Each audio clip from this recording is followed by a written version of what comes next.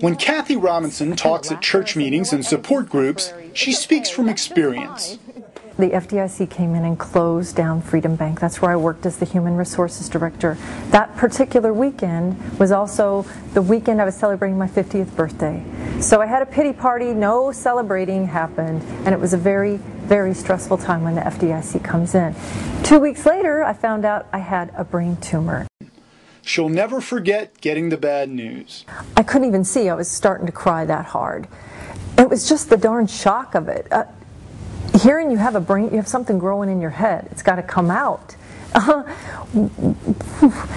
It was total shock. Robinson quickly rallied, though. Her tumor was removed December 30th, and she started a new life in the new year. Now she's writing a book and sharing her experience. People need a message of hope.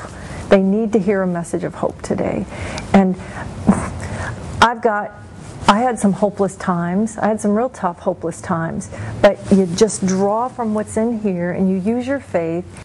At First Baptist Church in Sarasota, Robinson encourages people to make the best of their situations. It is what it is. How many times have I heard people say that in the last 6 months? That should be like on bumper stickers. It is what it is. Okay, so it is what it is. I'm just going to accept it and move on from it. Losing a job doesn't have to be the end of the world. Come up with 10 things you're grateful for. Because we're so quick to complain. We're so quick to do that. And we need to practice being quicker to praise and being thankful. As part of her new life, Robinson is happy to practice what she preaches. At Herald-Tribune.com, this is Tom Becknell.